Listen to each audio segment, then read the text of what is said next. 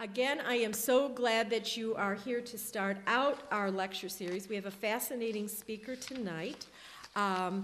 We've spoken on the phone more than we've spent time face-to-face. Jenna Frage began her work with Access, a cultural arts program, back in 1999 as an educational outreach coordinator. I think we have similar roots, always being in education. And during her time there, she helped develop and implement SURA, an acronym which represented a youth photography program, which later won a prestigious Coming Up Taller Award in 2008. She's currently the curator of education at the Arab American National Museum in Dearborn. If you have never been there before, please put it on your list. It's a wonderful destination, and I know she brought materials from the museum, which are in the back tonight. You owe it to yourself the next time you're down that way to visit that really beautiful facility. I've gone there a number of times to Cultural Alliance meetings. It's a magnificent place. Her duties there include organizing and implementing their nationwide educational activities, including cultural competency workshops for students and professionals. She's published an article about cultural competency efforts post 9/11 in the Journal of Museum Education, and that issue is entitled Beyond Teachers. She's an advocate of using varying social media tools, you and I need to talk about that, in many of the museum's youth programs as a means to share art, ideas, and information with those around the globe. For us tonight, what's really important is she is the child of immigrants from Lebanon, Palestine, and has a fascinating, fascinating story to tell us. So would you please warmly welcome Janet Frage.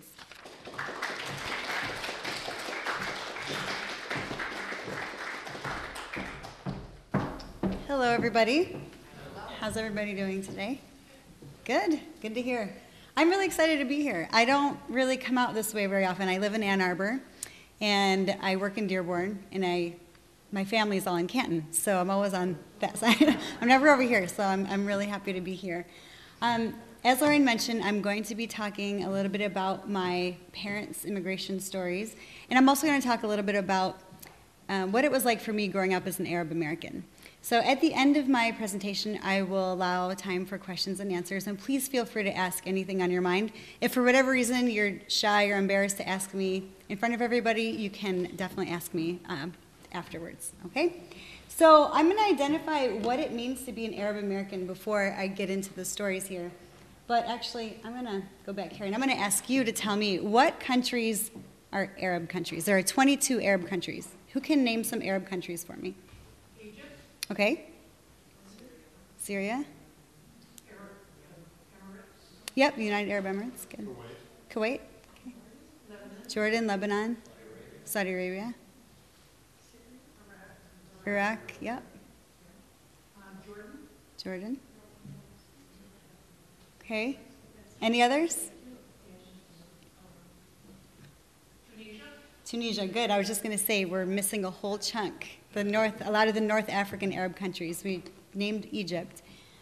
So here is the map. I apologize that the countries are so small. But a lot of people are surprised to find out that 10 of the Arab countries are in Africa, and then there are 12 in Asia. So there are 22 altogether. And there are three things that make an Arab country an Arab country. One is that they belong to something called the League of Arab States. So it's sort of like a club. If you belong to the club, you're an Arab country. There's a shared culture and history and tradition amongst the people that live in these countries. And then Arabic is the official language. So the only country that's an exception to that is Somalia. Somali is the official language of Somali. So this is the Arab world right here. And so an Arab American is somebody who comes from one of those 22 countries. So my family, my parents, come from a town called Ramallah, which is in the West Bank of Palestine. So here is a map of Israel and the Palestinian territories. So the West Bank is right over here, and Ramallah is where my family comes from. Now historically, Ramallah was a Christian town, so my family is all Christian. When I tell people that I'm an Arab Christian, guess what reaction I get? I get a lot of surprise reactions, jaws have dropped, etc. And sometimes, even after I explain that I'm an Arab Christian, people will still ask me why I don't wear the scarf or if I've ever gone to Mecca and things like that. It's a very hard concept for people to understand. But in fact, in the Arab world, there are 14 million Christians. And many people have asked the question, oh, so did your family convert to Christianity recently, or how did that work?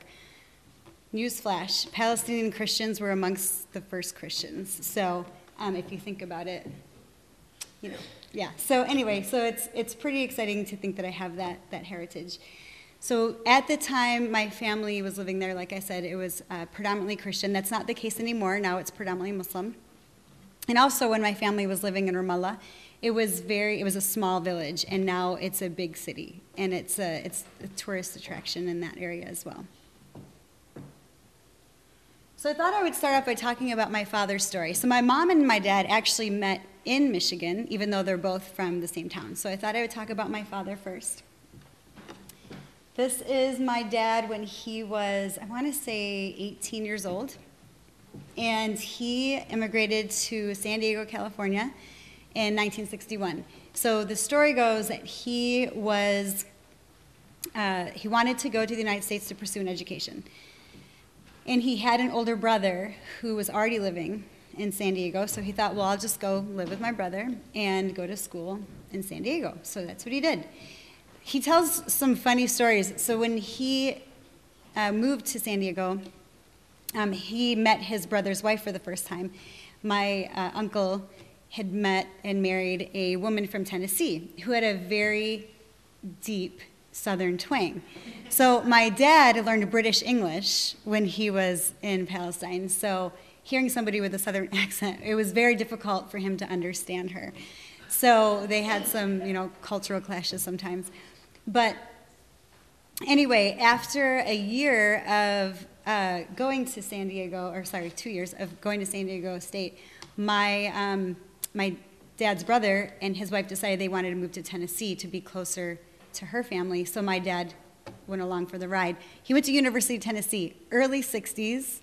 Imagine what it was like for an immigrant to live in the South at that time. It was very difficult for him, and he says that he remembers going to the cafeteria every day, and all of the dark or ethnic students sat on one table and everybody else sat in the rest of the cafeteria, and there was definitely some contention there.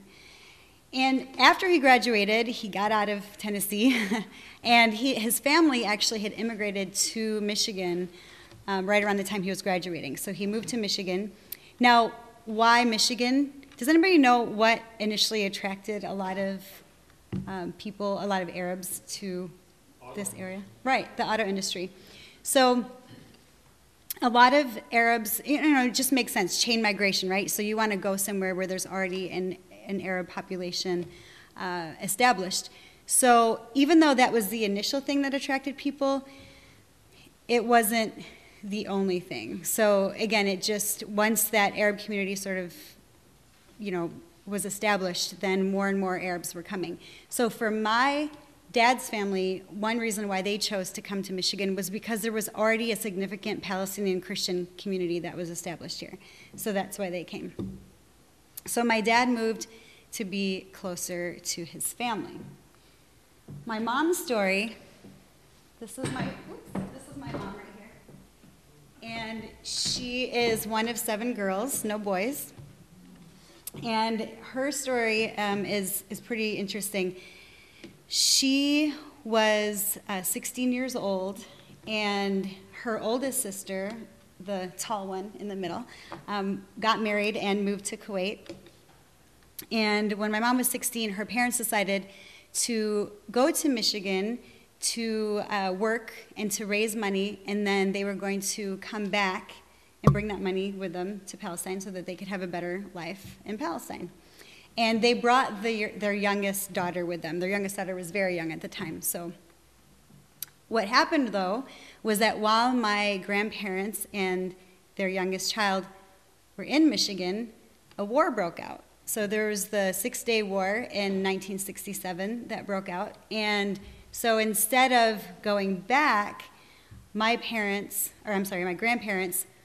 basically sent a message to my mom and said that she had to not only come to the United States, but she had to bring 4 of her younger sisters with her.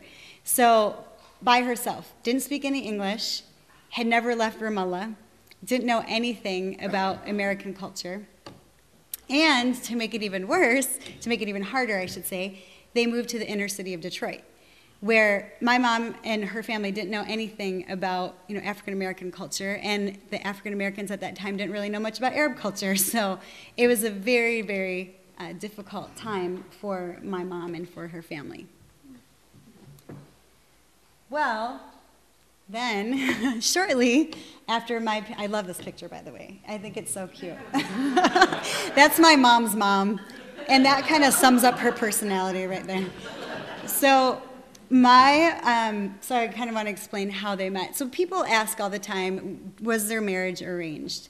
And the answer to that is yes and no. So no, in the sense that they weren't told from the time they were born that they had to marry each other or anything like that. But in Arab culture, family is very important, and you rely on your family for a lot of things, including finding a spouse for you sometimes. So also, a lot of the Arab communities are very tight-knit, and they know one another, and so you trust your parents' opinions. They know a lot of the community members maybe better than you would, so so you trust their judgment. So my dad's parents said to my father, Faraj, there's this family that has 7 daughters, and they just came here from Palestine. Their oldest daughter is married, but there's 6 more. Obviously, some of them were too young. So why don't we go over there and just, check it out and see what happens. So my dad was excited, and he went, and it's funny because they actually wanted him to get to know my mom's younger sister, who, by the way, was only 14 at the time. My mom was 16. And this is the story. My mom served him coffee. That's a big part of Arab culture, too. You always serve coffee to your guests. And so my mom served my dad coffee, and he said right then and there he knew that she was the one that he wanted to marry. And so my mom and my dad got to know each other that night, and they got engaged, I think, a week later, which one thing I want to explain traditionally, and things are changing, but traditionally the way it went was that your engagement period was your courtship period. So that was when you got to know each other. That's when you dated, essentially. And then if you wanted to break off that engagement, you could. And in fact, my mom was engaged 3 times before she married my dad. So I used to ask my mom, so what was it about Dad? I mean, you turned down these other men. What was it about Dad? Was he handsome? Or she said, no, he was skinny and had a big nose. It had nothing to do with him being handsome. So when I asked her what it was, she said, I don't know. There was just something about him. The way he treated me and his mannerisms, and he was very respectful. And they were happily married for 42 years until my dad passed away a year and a half ago. But for 42 years, I mean, think about that. Sometimes I wonder, maybe that's the route I should go, just an arranged marriage. Because honestly, in our society, that's something that's unheard of and sort of shocking when you think about it. But it works for some people, right? So this, again, this is a picture of my parents at their wedding. And I'm skipping a lot of historical, dates and events and things like that. But my mom and dad had 4 children. The one in the pink dress is me. And it's funny, I have very curly hair naturally, and my mom did not know how to handle curly hair. So hence the boy cut. Pretty much my whole childhood, I had that haircut. So I wanted to talk about the names really quick. So my sister, this is my oldest sister, Sandy. So it goes girl, boy, Sandy, and then Salim, and then me, and my brother George. So the name Salim is a significant name in my family. So the way it works in Arab culture is that the first son is named after the grandfather, the paternal grandfather. So my brother was named after my dad's dad. George may not seem like it, but it's actually a very common Arab Christian name. So in my family, my grandfather was George, My brother's George. I think I have 4 cousins named George. My nephew's George. So it's a very common name in my family. And then there's Sandy and Janice. Where did those names come from? So when I was a teenager, I remember asking my parents, where, because my sister's name, by the way, is Sandra Jean. So imagine a little Palestinian kid named Sandra Jean. Just didn't really fit. But anyway, my dad enlightened us and told us that my sister and I were actually named after some of his first American girlfriends when he came to the U.S. So when I asked my mom how she felt about that, she said, I didn't care. He's mine now, So for her, it wasn't an issue for her. But anyway, so all 4 of us were born and raised in the Metro Detroit area. I was 6 years old when we moved to Canton. My first 6 years were spent in Westland. And it was hard. It was hard growing up in a predominantly white suburb for many reasons. First of all, we stood out. I mean, we were a lot darker than most of the people in our neighborhood and in school. So I went to Plymouth Canton schools, and in high school, I don't know how many of you are familiar with the campus of the high schools there, but at the time that I graduated, there were 2 high schools on one campus, and you actually had classes at both schools. And altogether, there were 4,000 people that attended those schools. And there were maybe 20 or 30 Arabs in that entire, So we definitely stood out.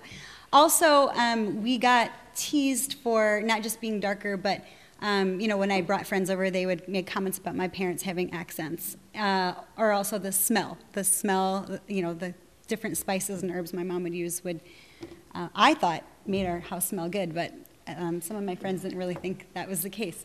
So in addition, hummus and pita bread are very common and popular and trendy now, but they weren't in the 80s when I was growing up, and so I would get teased for bringing this weird mushy stuff, this hummus, what is that?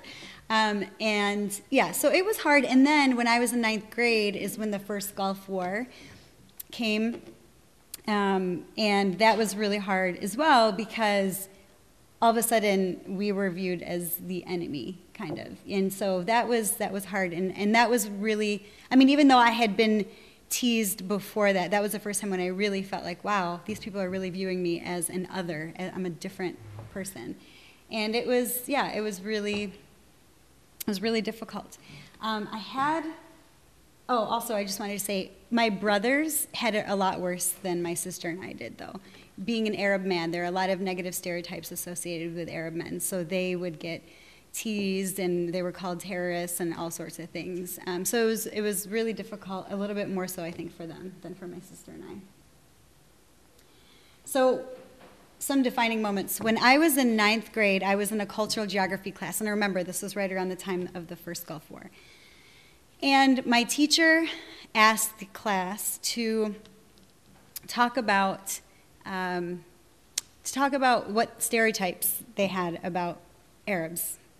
And they were supposed to write them down, but they didn't, and they were saying them out loud. So here I am, the only Arab in my class, and everybody is just saying the worst things I've ever heard about my culture, about my people.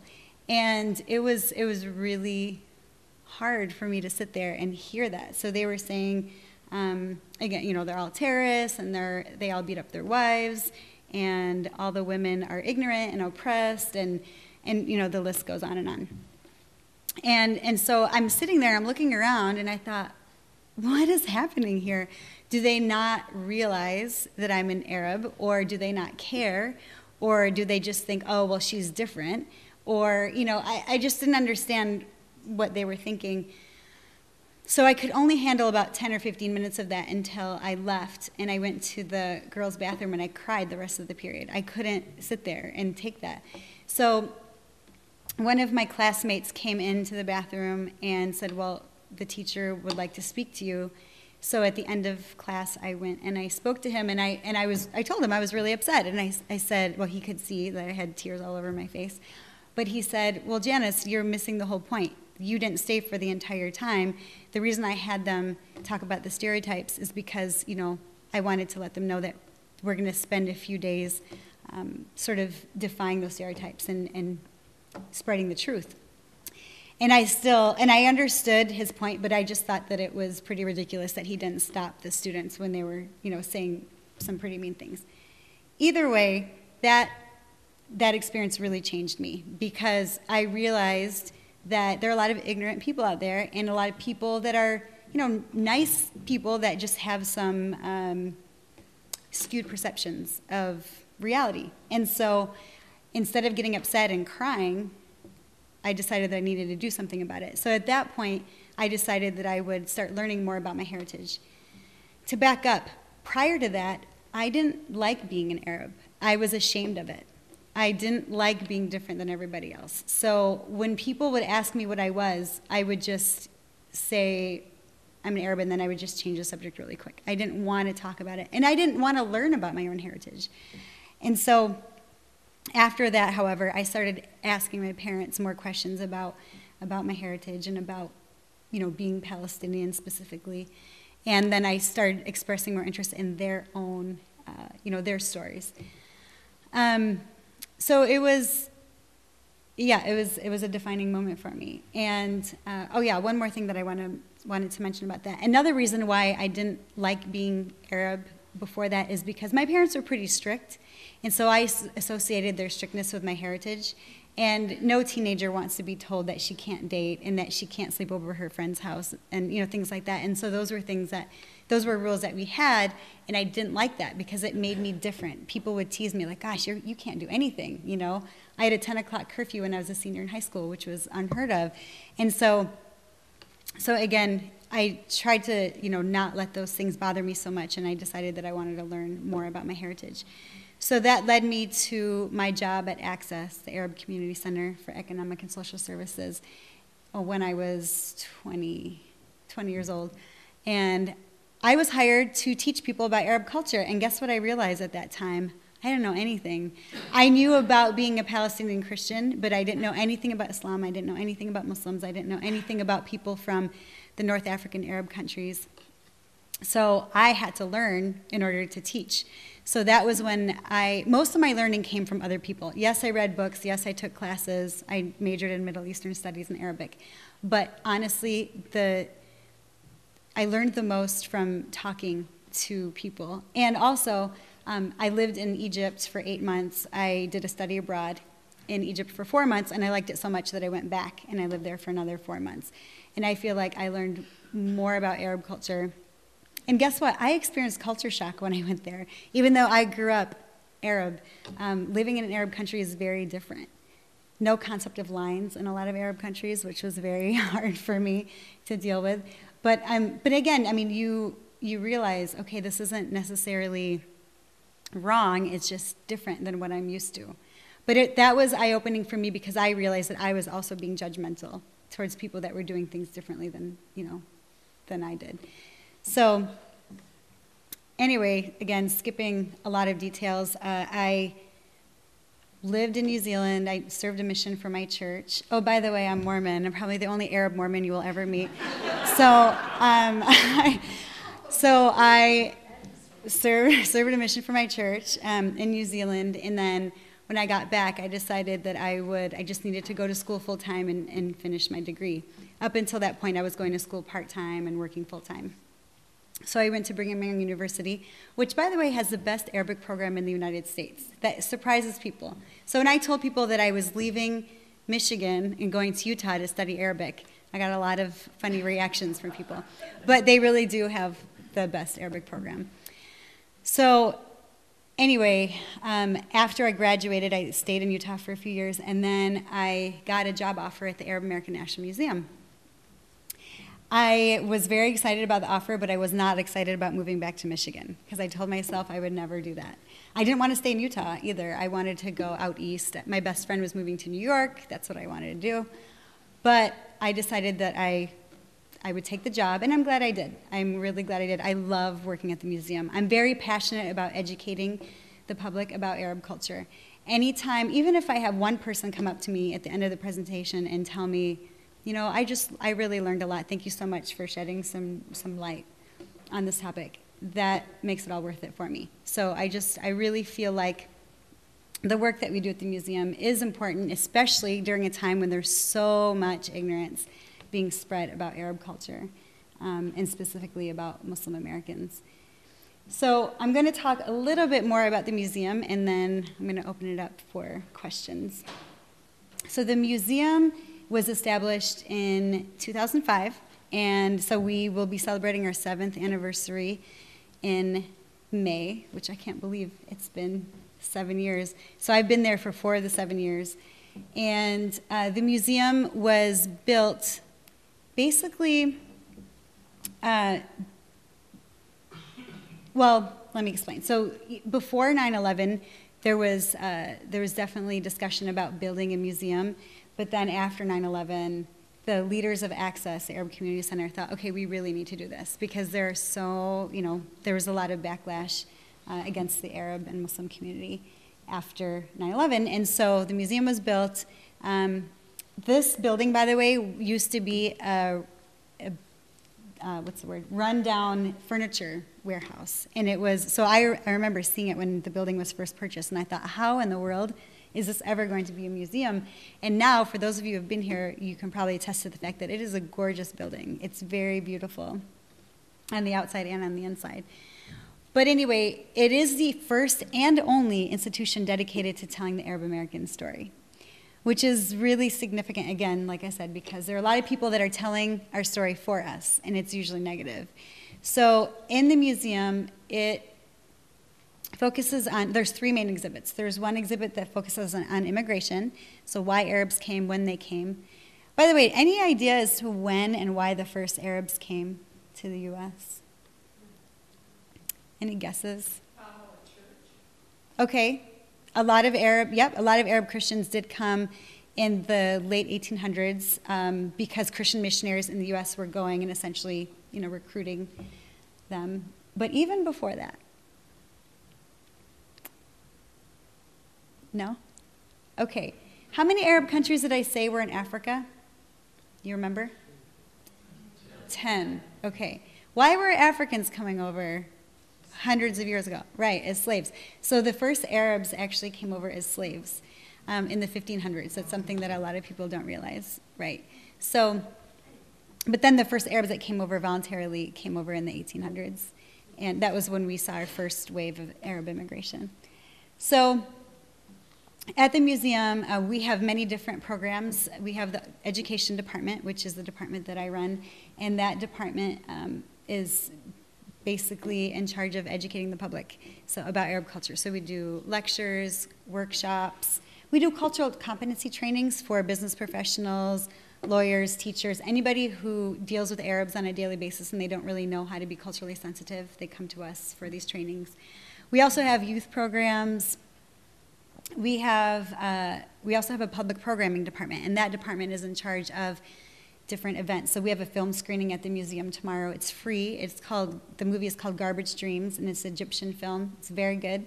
So if any of you are in the Dearborn area tomorrow night, it's at 6:30. And we have a film festival, we have concerts. The one thing that I want to mention about our concert series is that it's multicultural. It's called Global Thursdays, and the events are usually held on Thursdays. And one thing that the director of the museum always says that I love is she says, we want to make sure that people understand that even though we're an ethnic museum, we're not an ethnocentric museum. So we build a lot of bridges with other communities. So we will, for example, during the Global Thursdays concert series, we'll host African drummers, we'll host Bulgarian wedding singers, Palestinian hip-hop artists. I mean, it's very, very diverse, just to show that, again, we're trying to build bridges with other communities. The museum is also, it's a pretty impressive museum for being so young. In its second year, it became a Smithsonian affiliate, which is pretty rare. And it's one of the only museums in Michigan that is a Smithsonian affiliate. So, which means we have access to all the Smithsonian, not all of their collections, but to some of their collections. And we do a lot of programs with them. So it's pretty exciting. So that is the museum, and that's my Arab American story. So now I will open up the time for any questions that you may have. Yes? Oh, we have a really nice gift shop. And it is, in fact, so many of us travel to the Arab world. Usually at least once or twice a year, some of our staff members will go to the Arab world for different exhibits or events or things like that. And we will bring back a lot of really unique items. So for example, one of my colleagues is from Jordan, and she went to Jordan for a month over in December for the holidays, and brought back a lot of amazing goods. So we have pottery, Jerusalem pottery, we have pottery from North Africa. We have a little bit of everything. So you can also shop online. If you go to our museum website, we have an online store. So any other questions at all about Arab culture, about my parents, my family story, the museum? Uh-huh. The 22 countries have always seemed to me to be very diverse culturally. Uh-huh. Is it the language that is the common thread, or is there more than just the language? Yeah, so the language is definitely one of the common threads, and then culture, and then the fact that they belong to the League of Arab States. But whenever I talk about culture being a common thread, I always have to give a little disclaimer. So if you think about the U.S., you think about somebody raised in Manhattan versus somebody raised on a farm in Iowa. So they're both American, right? But would you say that they practice American culture the same way? No, definitely not. So it's the same thing in the Arab world. I mean, you have these really small, conservative, remote villages in Yemen, for example, and then you have a place like Beirut, Lebanon, which is a big metropolitan, liberal town. And so, so there is a lot of diversity as well. And your environment, regardless of whether you live in the Arab world or the United States or anywhere, your environment is going to help shape your the way you perceive your own culture. Uh-huh.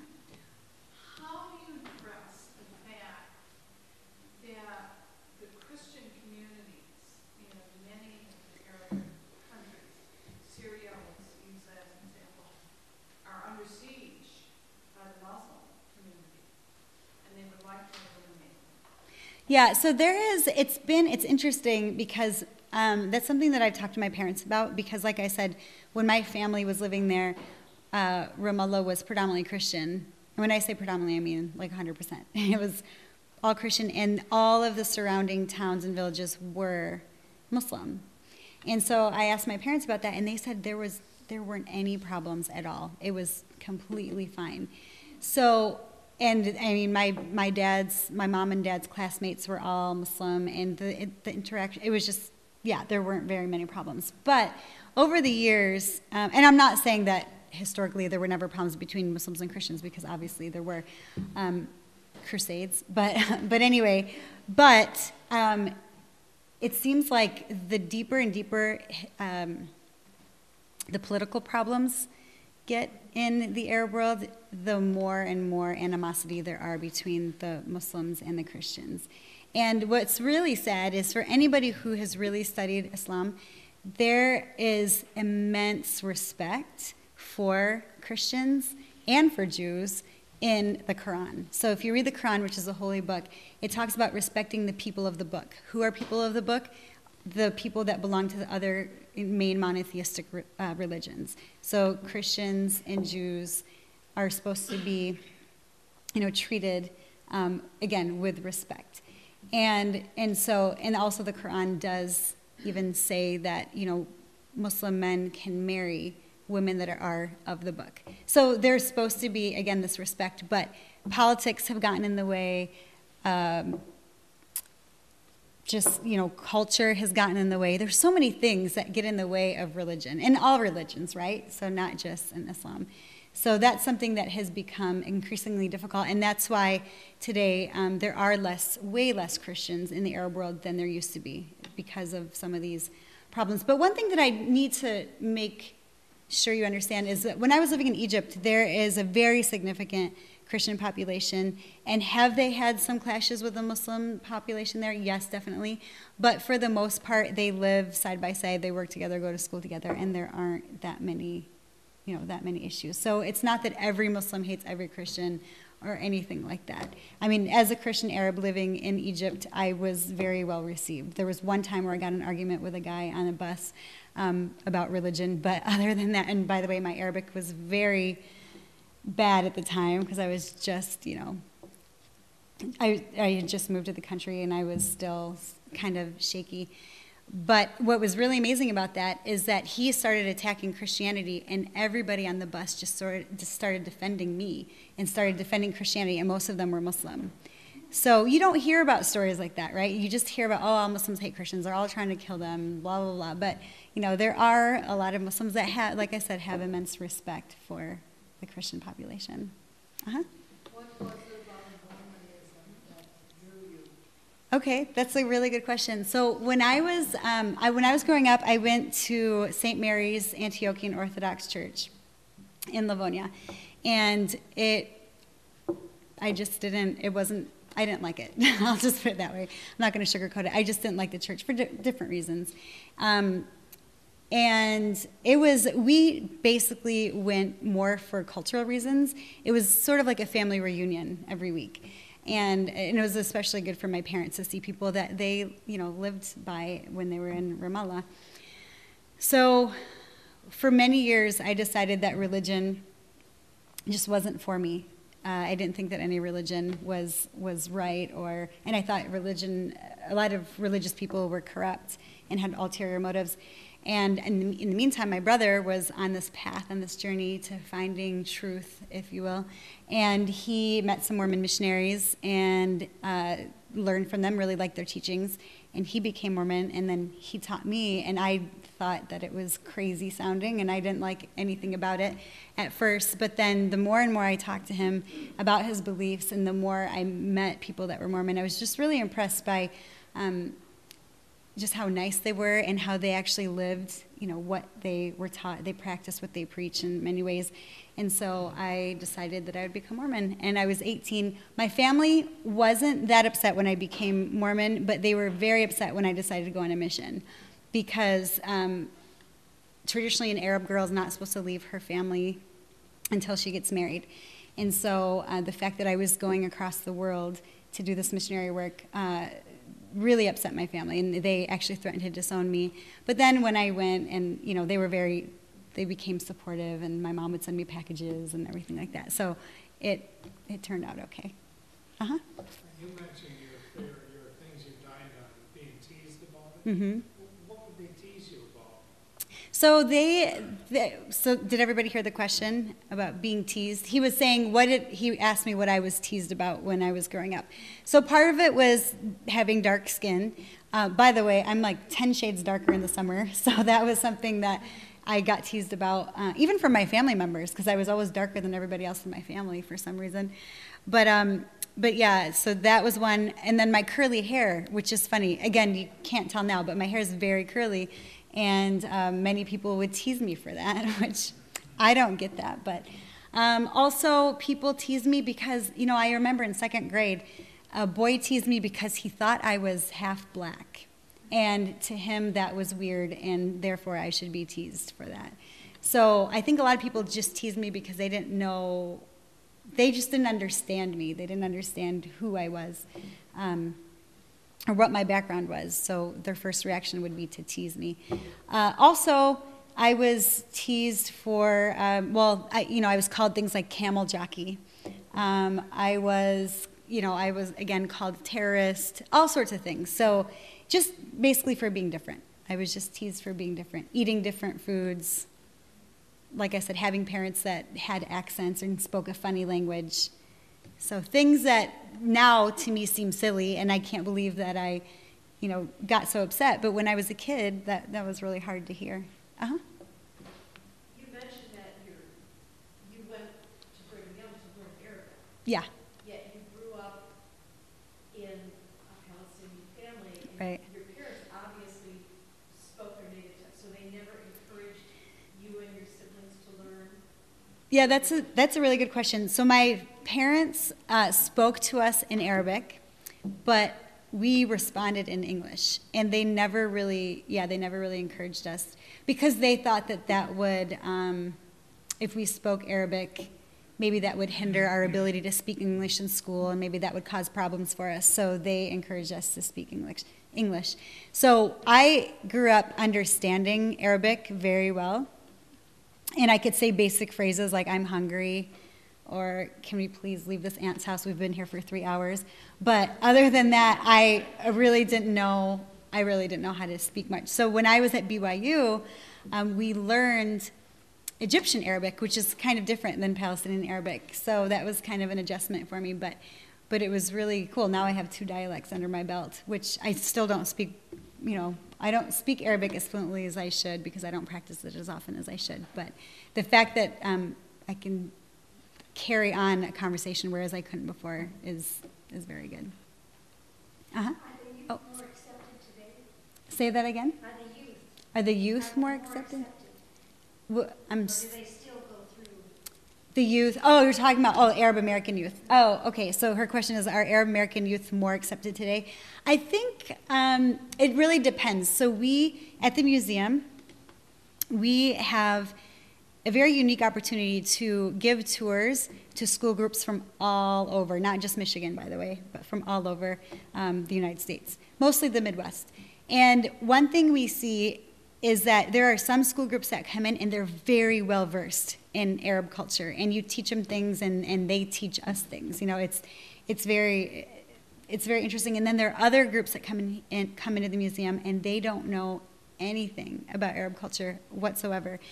And so the answer to your question is it depends on what kind of school these kids are going to. So if you're an Arab American child and you're going to a school where the kids don't know anything about Arab culture, they probably will tease you a little bit more. Whereas if you go to one where they're more accepting or more diverse, usually the more diverse schools are the ones where the kids are a little bit more accepting and won't tease as much.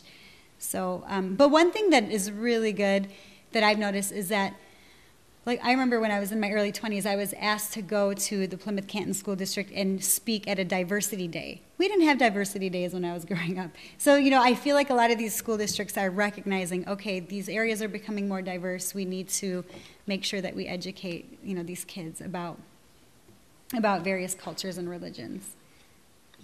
So, This area, Troy and Sterling Heights, has a large Chaldean population. Mm-hmm. Could you explain where the Chaldean Sure. came from in the Arab world? Yes, definitely.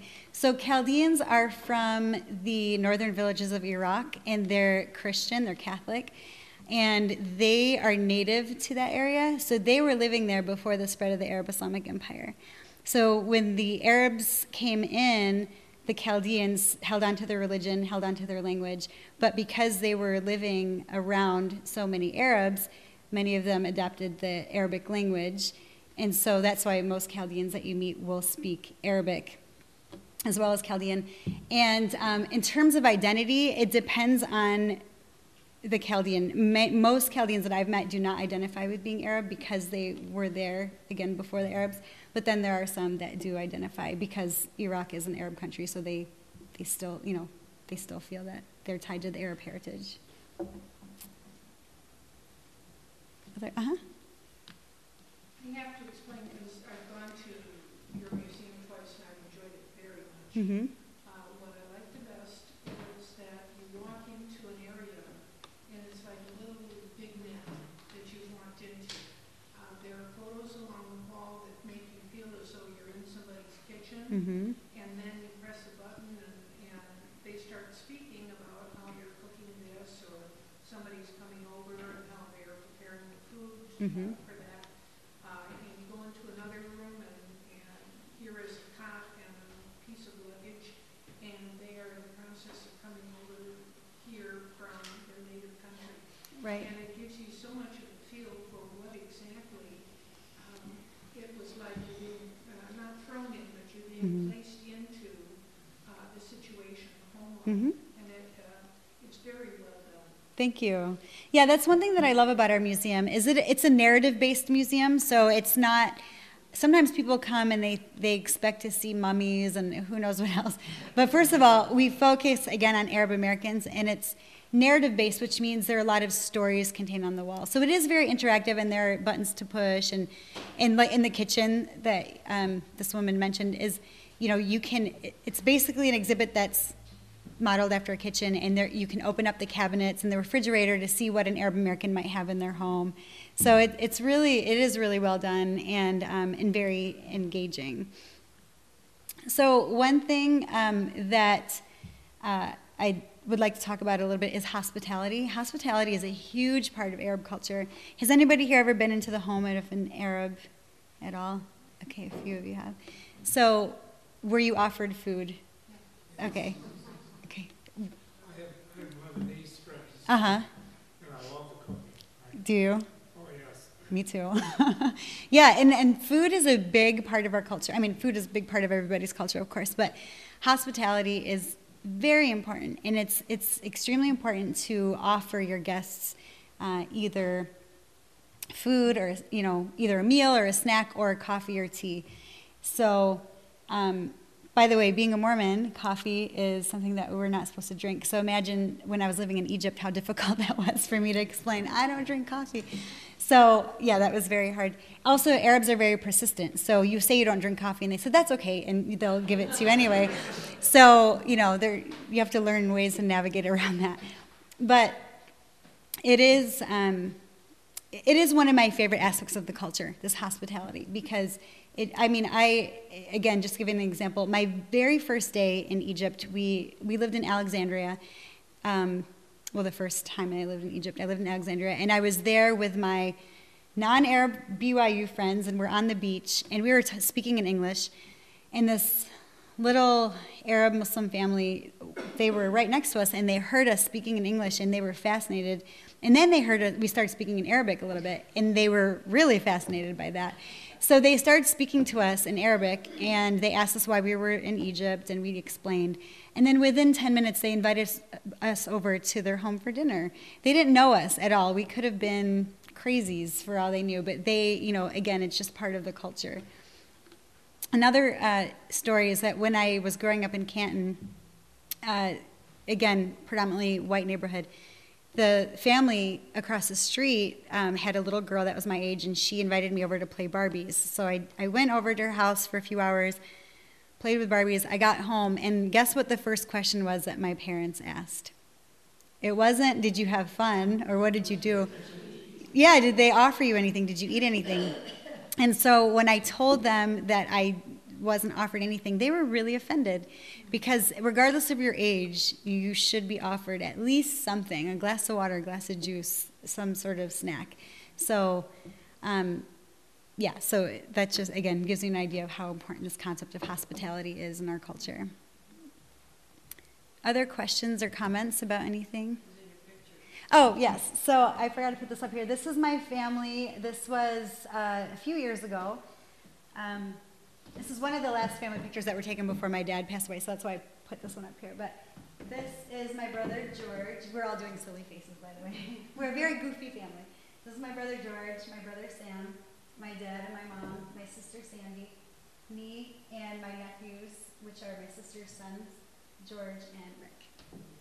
Another George, right? So George and George. So, yeah, that's my family.